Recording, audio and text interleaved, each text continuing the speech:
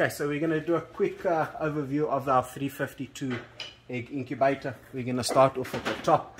This here is our water reservoir. This is what feeds the humidity bath, which is inside the machine.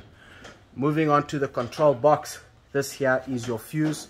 It's to protect the computer from any shorts and surges.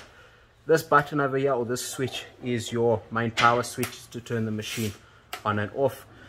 This middle switch is for your egg turner. Okay, this is the most important switch on this machine, as it controls the rotations of the machine. So if it's off, it pauses the rotations.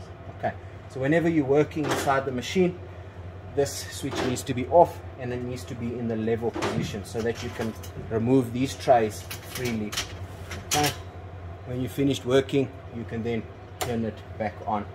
As you can see, it's a fully automatic machine. It will rotate every 90 minutes, back and forth every 90 minutes. On the right hand switch is just your light. It's just to make your life a little bit easier. This is the control module. This basically controls the temperature and humidity and egg turning. Starting inside the machine, these are your egg trays. Each shelf is 88 eggs. The total capacity is 352 eggs.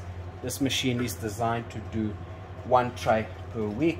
You're going to do first tray week 1, week 2, second tray week 3, and then week 4. This here is your egg turner.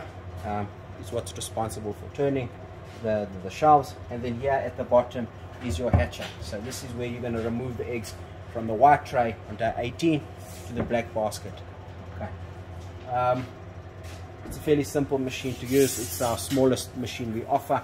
It's a good machine for small scale farmers, even some show breeders and show birds.